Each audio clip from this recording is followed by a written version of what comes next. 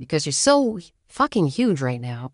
I'm like, what's going on with this? Is there something to this? Yeah. And then I hear her music and I'm like, there's nothing to this. I think I'm the one that's right. Yeah, no, I think you're the problem.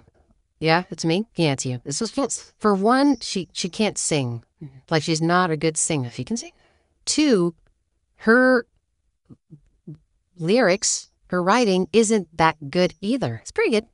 It's not pretty good. And so I'm very confused when I hear these numbers. She's not that good. She's good. And I think a little overrated and she's having a very good career. But I don't quite understand how she's doing it because I feel like she's like somehow getting worse. Like her songs are like ear piercing to listen to. Who would you rather listen into? Taylor Swift or Miley Cyrus?